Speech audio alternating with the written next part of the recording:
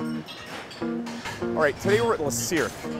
This is a restaurant I've watched for almost 4 decades. When I first came to New York City in 1982, this place was a big deal. It was one of the great restaurants in the history of New York City. Really part of that dynasty, and the last vestiges of those Les La restaurants, like La Côte Basque, La Grenouille, La Caravelle. They are all gone. Le Cirque is still here. Cirio Macchione's the man that put this place on the map. Really a self-made guy, a New York restaurant legend. We're gonna meet Cirio, we're gonna meet his son Mauro, the heir apparent, one of them. The new chef that they have, and see what this is all about. How do they keep this place going for 40 plus years, keep it fresh, keep it interesting, keep it busy? I'm Mike Colameco, chef and food lover. Come with me and meet some of today's most interesting chefs and their crews that work in their kitchens. Real chefs, real restaurants, and real recipes. That's what's on the menu. This is Mike Colameco's Real Food. Now operating in its 4th decade, the importance of Le Cirque in the context of New York City is hard to underestimate. It was a launching pad for great chefs like Alain Sayac and a young Frenchman named Daniel Bouloud. It was considered among the city's best kitchens and best-run dining rooms for decades running, and it was the quintessential New York power scene for most of the 70s, 80s, and 90s. And at the helm, presiding over all these demands and egos, was Cirio Macchione, an immigrant who arrived years earlier with just a few dollars in his pocket, but apparently pitch-perfect industry DNA. Cirio Macchione. Yes. Thanks for having us in. No, thank you, and I'm sorry. I think it's one of the first times that I'm late in my life. That's okay. You're forgiven. Last and time I try checked. not to, really, I try not to have a fight. Because when the guy said, you know, Bloomberg building is there. I said, no, I asked him to come in the courtyard, the Bloomberg building. And he said, no, I've been a delivery boy for my life, it's there. And you ended up on 11th Avenue. You okay? 11th Avenue. That's a different Bloomberg. That's his cousin. Anyway, we're here. We're good. Let's talk a bit about the history of this restaurant. I mean, you're one of the last of the great impresarios, going back to the generation of Lutèce, La Côte Basque, La Caravelle. I can tell you that. I also feel that we are at the beginning. You know, next month we open in the Hotel Pierre belongs to us, and so now we are taking over. We already have our people redecorating, and they're going to have a great chef coming from Italy, and so we try. So as usual, Cirio Macchione is looking forward after 60 years in the business. More nervous than ever, but I don't like people that say don't worry. I worry even when I sleep. People that don't worry, they don't deserve it to be in business. Thank you. Absolutely. I don't feel so alone when I wake up in the middle of the night with the brain going. God. And we are doing very well. Our business is well. Here we're doing very well. We have a very good chef here. You've had great chefs come through your kitchen. Always. Alain Sayac. Daniel Bouloud's career was launched. Sayac for me is the one that agree with me. I don't say the best. The best do not exist. We had some great people in the kitchen. You had great, well, I mean, Daniel Bouloud, and a lot of cooks that passed through Michael here. Monaco, right. Bill Telepen, David Boulay, of course, just to name a few. I know. Lampe for two is now? Yes, chef. And you have a new chef. Yes, Olivier. Yeah. Olivier Legend is phenomenal. You know, we really lucked out to have him and Kelly working with us. They've been here since January. And the menu's now starting to really gain an identity, and you know, he's thoroughly classic French, which is, you know, what you do. That's what we do, yeah. And he does it very well, and they do it very well. And as we've seen the sort of, I don't know, a decline in popularity we have, but you know, it's still great to see these traditions being. Well, that's what we are, and as my father would say, we're sort of almost a little more haute brasserie, because at the same time that you can have this extravagant, classic dish. We also do things that we had on the menu since 1974. It's difficult to, you know, we have a history, so we maintain some of the recipes of the past, but at the same time, obviously incorporating the chef's new dishes and things like that. But you have customers who've been here for years. They come and they want they the come Dover in sole, and I'm like, oh, we have frog legs this way, and right. they're like, Dover sole, thank you. Okay. That's the business. That's the business.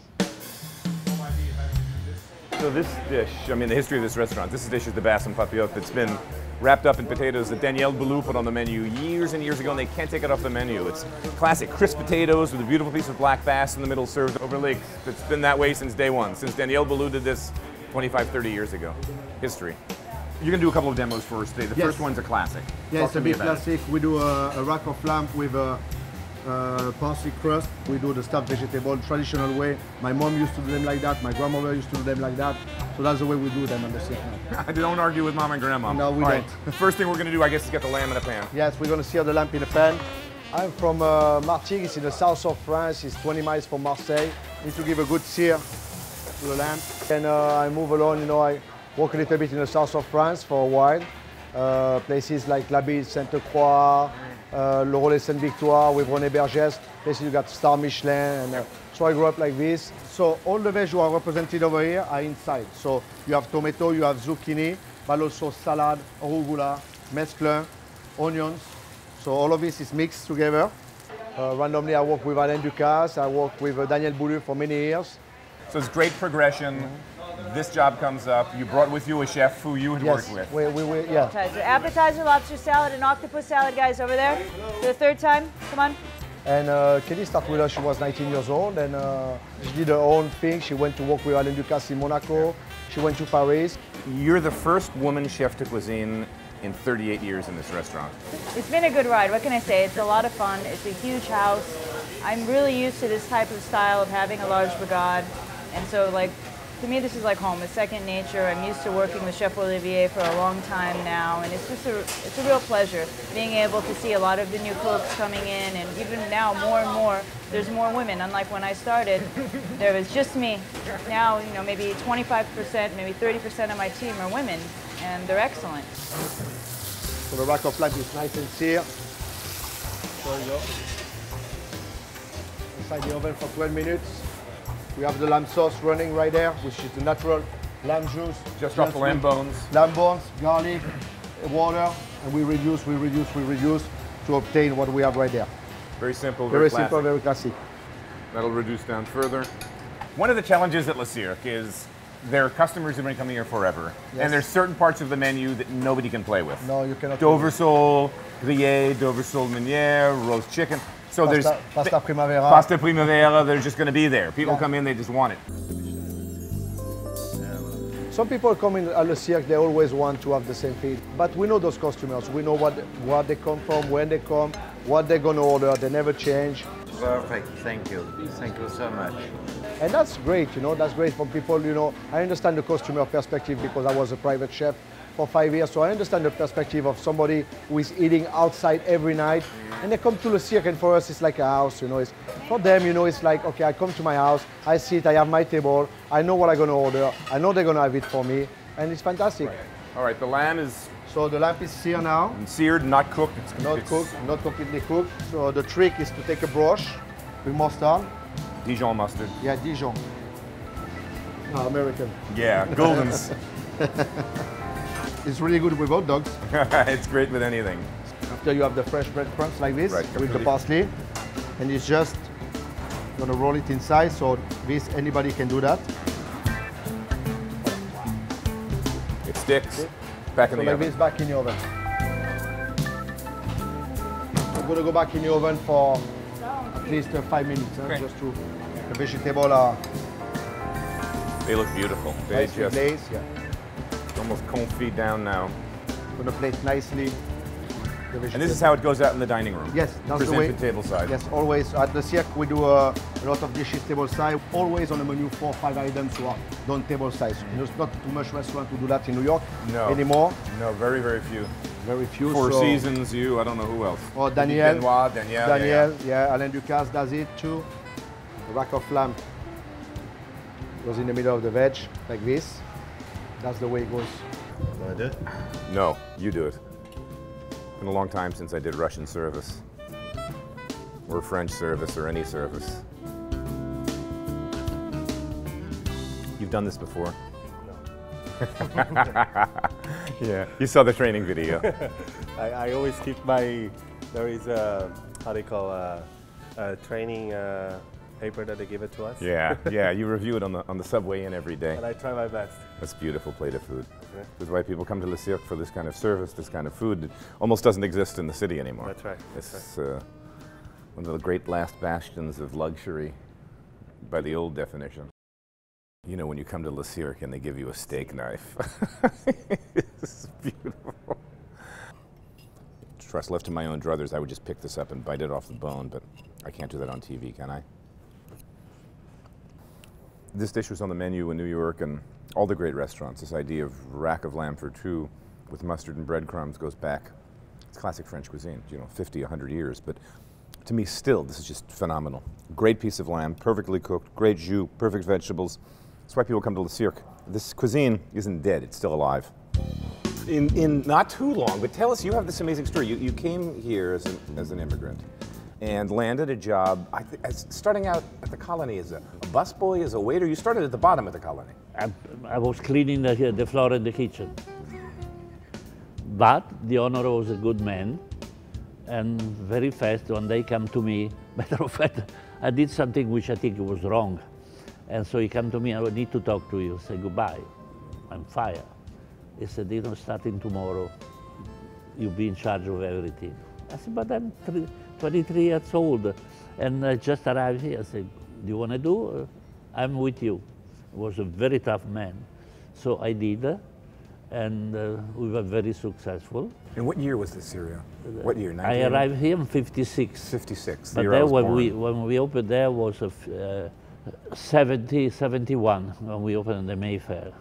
We have been very successful. We open 6 restaurants, and I've been right. So the plans are what? I mean, you have this place, which is great. It's a New York destination. It's busy. You're still current, which is remarkable in this restaurant scene. But we'd like to expand a little more. We, you know, it is in the end a business. We have a brand, it's a luxury brand. So we have some opportunities in some international cities that we're looking into.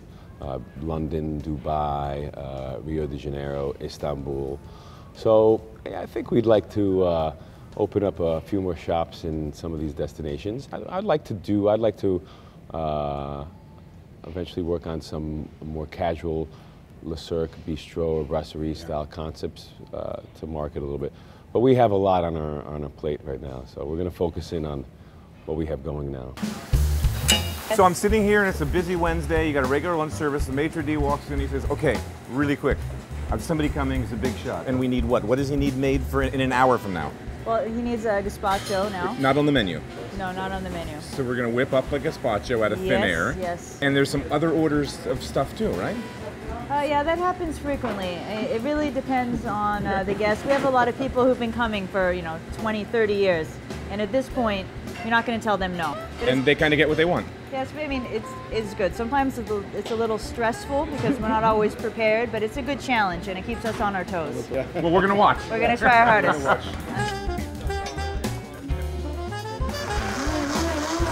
2 times through a chinois mousseline. Yes. Some shiny eyes on top. All right, so here is the Saudi prince who called up and said, I'm coming and I'd like a few things made. Chef, tell me about what we have going on in here. Here we have fresh cucumber cups with our signature tuna tartare. So we're going to go with that. So this is foie gras on a little toast. Yeah, between the toast and the foie gras is mango chutney. Oysters with a little bit of caviar on top. We have a little steak tartare with traditional cornichon, and that'll be that. But that's what makes Le Cirque different from other places, that we do take care of our customers and we cater to them. And if we have somebody we have to do it, we do whatever they want. No, we're not going to say no this or no that. We do. Yeah, that's how we keep this following for many years. You guys still come out of that great tradition of sort of the classical style restaurant where it really was all about hospitality. Front of the house was huge. That's and as right. you said, I mean, you have regular customers that eat here 2 or 3 days a week and have been for decades. And if they come in and want something that's not on the menu, it's on the menu. Exactly, and that's what makes a difference, I think. You know, there are 10,000 restaurants in New York today, right? And good ones, and so you can go anywhere. But where do people go again and again? Where they can recognize somebody and they can be friendly and smiley and take care of your needs. Le rapport, ça vous a plu? C'était. I worked at the first Le Cirque location on 65th and Park for 6 years, from 1986 to 1991. I was the maître d' there the last 3 years. And basically, I took a 21-year leave of absence and just came back. You took a 21-year leave of absence to open up a bunch of successful restaurants. Yes, yes. But how cool for these guys who are looking to expand? I'm very, very happy, and I love the opportunity to help them and help the growth of this fabulous restaurant and group and institution. It's hard to explain this feeling because they were my family a long time ago, and it's almost like, you know, I came back and I am again part of this great team and family. It's not just a team, it's a family feeling as well. We have the roasted asparagus, Pan-roasted. Parmesan cheese, and then on the side we have some small Oregon morels that are cooked with shallot, soft poached egg that goes on top. That's what that is. So Yeah. that's so classic. So the egg You yolk break it, breaks, makes it the thickens sauce. it up, yeah. Black squid ink calamari ravioli, cockles out of the shell, and olives. The same type of things we have inside. There's basil in the sauce. So much flavor in that plate. We're definitely respecting the boundaries of having it being, you know, south of France and, you know, Italy, both northern and southern. But at the same time, we're trying to bring a little bit like lighter and fresher flavors. We're introducing items such as the dorade ceviche, which is a really great fish, but at the same time, the preparation is a little bit spicy, something you really wouldn't do in the south of France. They're not so big into spicy foods. I think everyone can really appreciate now the grilled octopus salad. Yeah, that was great. You know, The beans was just great. You know, it's a nice mix of the two, and everyone from the Mediterranean can enjoy a dish like that. Octopus salad. So those big octopus right there, we're gonna pre-cook them in a court bouillon. That's a salad of Caesar beans. We do that with calamari and octopus. It's very simple. So the Caesar beans have been pre-cooked. Tomato confit and scallions, parsley. This is garlic confit. So slow garlic cooked in confit olive oil. cooked, yeah, slow cooked in olive oil, so virgin olive oil. Fresh lemon juice, sel de mer, Espelette pepper. And again, your sea salt's all from the Camargue. Right. That beautiful region where they... Everything from the Camargue. That's where Yeah. I live next to that. I'm maybe 10 miles from the Camargue.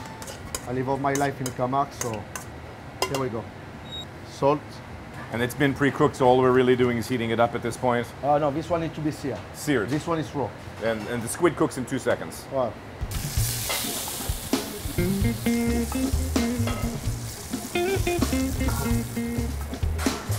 Go the squid. Yeah. 1, 2, 3. The squid is, like you say, 1, 2, 3. You have to redo that.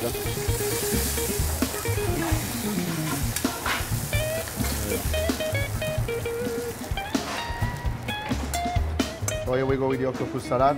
So we put some beans in the middle like this. What kind of beans are these again? Caesar beans from Italy. Yeah.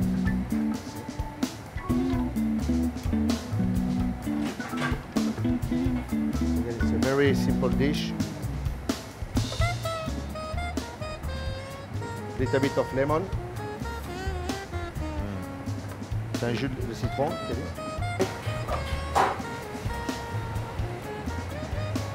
That's a great spring summer dish, huh? It's very nice, yeah. People like it very much. It's very popular right now in the cirque. And voila. Let me have the beans first. I'm curious. Those are great. This could be dinner. Give me a double portion of this. Chef, octopus is great, man. Oh, Great, it's very, great. very- That's beautiful. While creme brulee can be found on dessert menus anywhere these days, it was the dessert of the moment in the 80s. And here's the backstory. Guess what? It got its start right here at Le Cirque. My father and us, we had this amazing dessert. It's a classic, Spanish Catalonian dessert, crema catalana. At that point, my father, came back in September to New York, and our pastry chef at the time, Dieter Schoner, he said, we had this dessert at Spain. Yeah, I know of it and everything. So they prepared it in these little wonderful terrines, a little thinner, shorter. They made the crust a little lighter, and put it on the menu as creme brulee, and after that, little by little, it started. You know, it was on every 10 years later. It was on every menu between here and San Francisco, and it became like one of the desserts of that era. Yeah, I could say my father he popularized the creme brulee. So we do it 2 times. It's like giving away the secrets.